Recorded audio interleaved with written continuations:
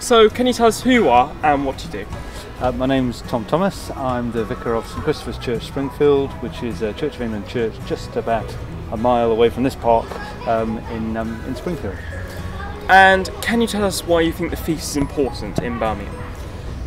Birmingham's a wonderful, wonderful place, very rich, very diverse, very varied, and all sorts of different communities live here.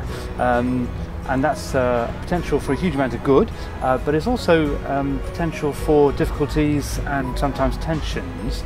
And if communities remain isolated from one another, if they don't interact, they don't mix, they don't meet, then some rather strange misunderstandings can grow up.